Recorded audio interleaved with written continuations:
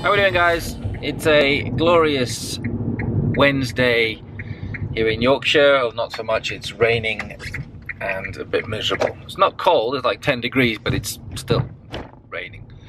To say that, like, you know, we've had some pretty good weather this last week. And I trust you guys have had a good week, and my last video was last Wednesday. And I took a week off because, you know, I have my daughter. It's just a little bit difficult to do any filming, and really it gives me a chance to build up topics on what to talk about.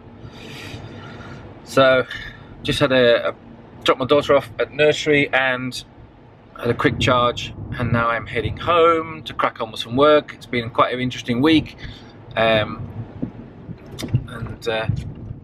I'm trying to get back into my my work routine without my little girl around. I do have to tidy up the flat though. One thing I did do this last week, was I registered to vote.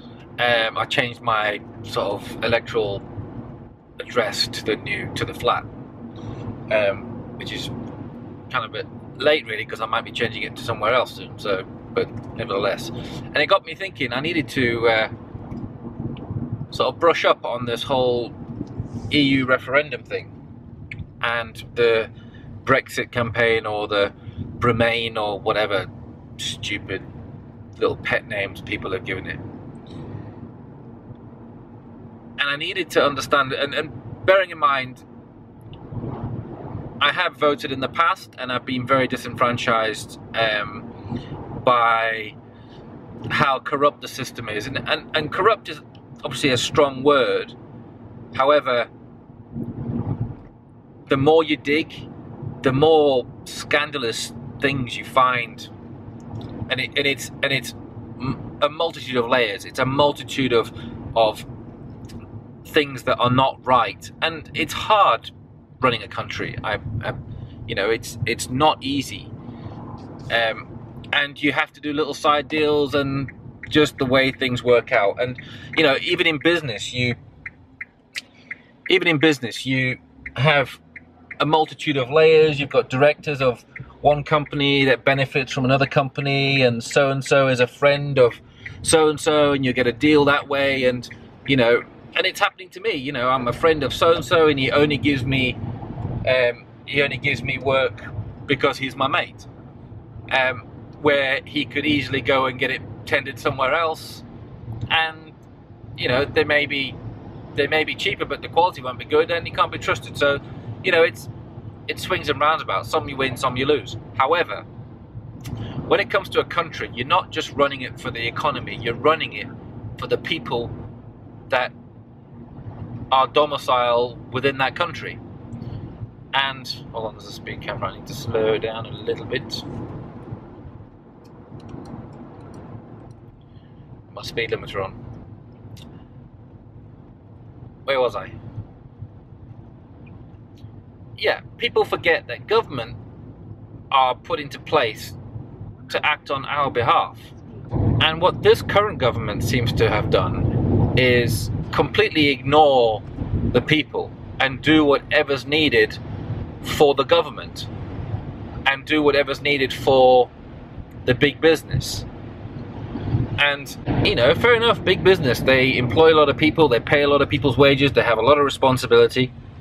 But they also have a responsibility to the country as a whole. It needs to be run, there needs to be a set of rules, you know, that are in place for everybody, that are equal. But that's not the point, that's not the whole deal with this whole EU thing. I've been trying to put the whole EU debate into some kind of narrative that I can relate to and that I can understand. Okay, this is how I see it. Let me just move this down.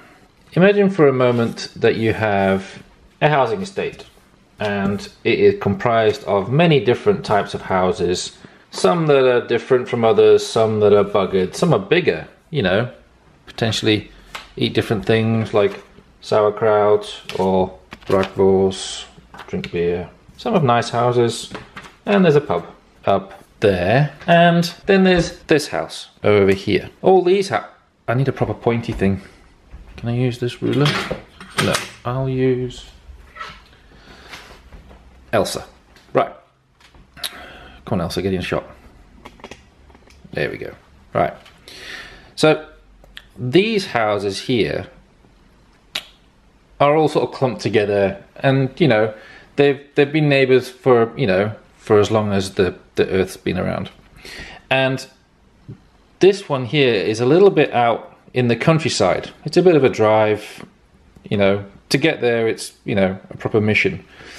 And a long time ago, all these houses, all the owners of these houses were at war because they wanted their land, or they wanted to, you know, just dictate over, just stick these down, dictate over, and you know, they wanted a nice little holiday home out in the countryside, or whatever, right? So after some like major battles, they all got together in the pub and had a chat and said, look, we can't keep fighting all the time.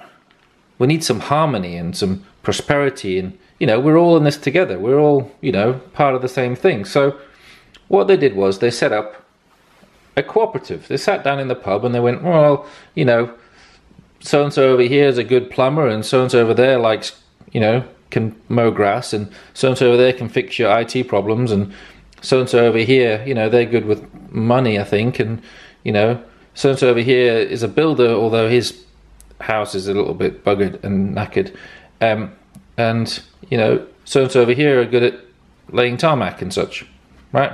And so-and-so over here are good with, you know, satellite dishes. Ah, satellite dishes. That's a satellite dish, not a dog on the roof of that. And that's made from mud. So they sat down in the pub and they went, right, fair enough. So what we'll do is we will share our trade between us all to make sure that we're all okay. Bearing in mind that they all owned their own houses. So as time went on, and the owners of these houses got old and sort of, the owner of these houses got old and moved on, and the families sort of continued going to the pub and having meetings and stuff, and then eventually the landlord of the pub thought, well, why don't we all chip in together, and we'll you know, we'll chip in all the money and we'll buy all these houses and we'll put them all together in one. And then what we'll do is, if you guys ever move out, you could just rent those houses out to whoever moves in, and we all share in the profits from the pub. We're going to meet there anyway because we're, you know, addicted to alcohol or power. One of the, I don't know, I forget. So this house here is sort of left out in the countryside. All these people still want what's here because they've got lots of sort of things that they could sort of give to this cooperative.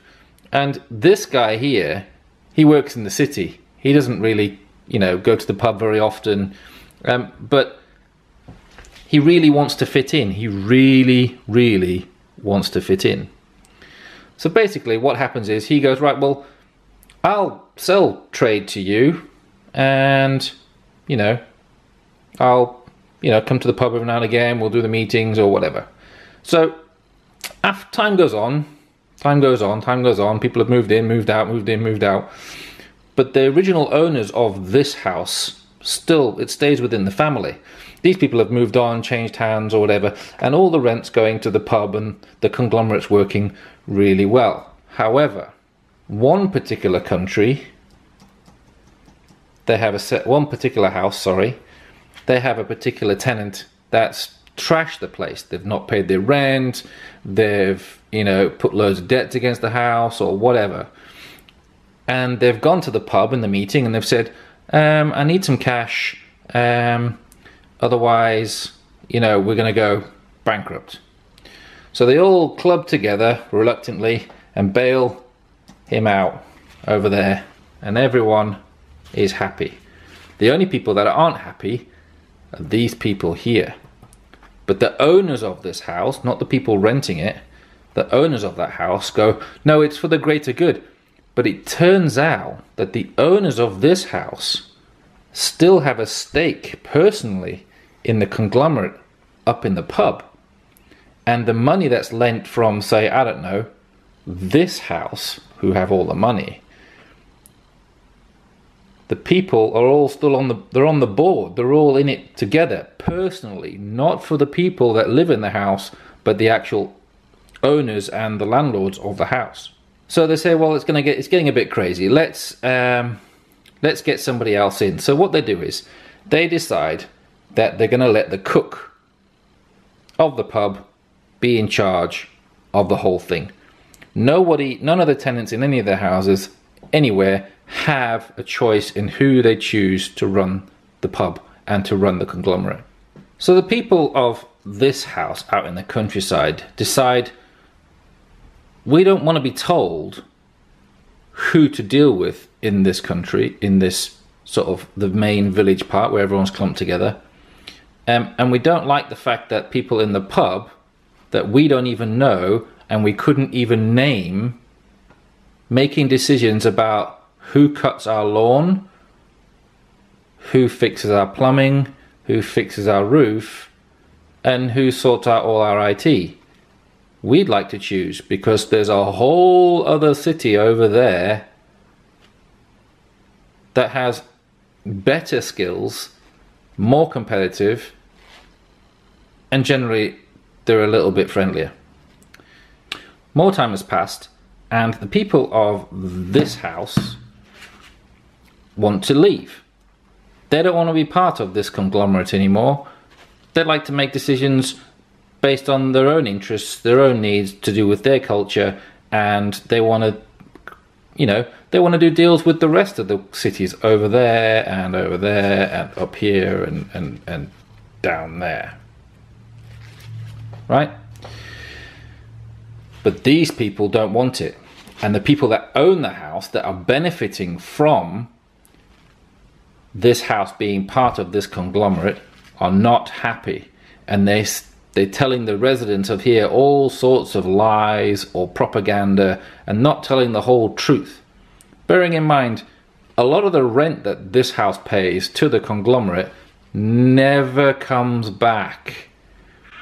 And some of the poorer ones in this conglomerate over here, say, are benefiting massively, which is not a bad thing. We're all for like prosperity and growth. Now, if the people of this house leave the group,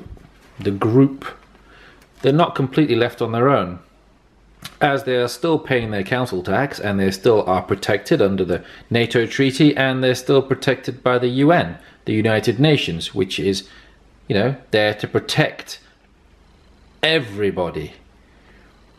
So they're not completely on their own.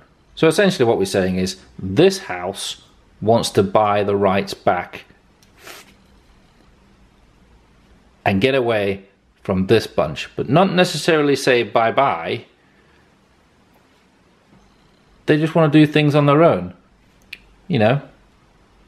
Do things their own way.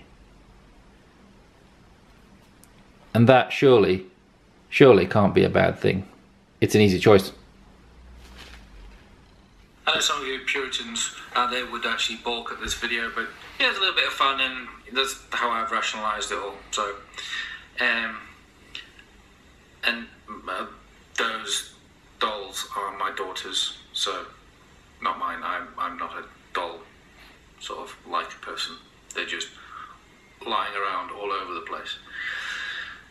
So, have a good day and stay safe, and don't forget to love each other. Back in your cage.